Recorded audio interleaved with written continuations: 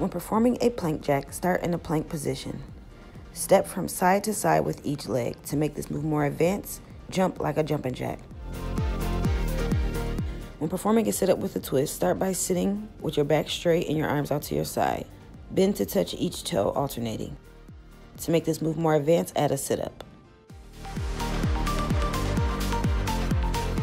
When performing knees to chest, start by laying flat on your back with your hands behind your head.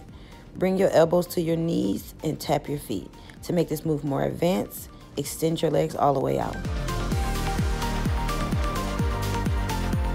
When performing a V crunch, lay flat on your back and lift your legs. Extend your arms all the way out and perform a slight crunch to try to touch your toes. To make this move more advanced, raise your upper body up off the ground along with your legs. When performing a bicycle, lay flat on your back with your hands placed behind your head.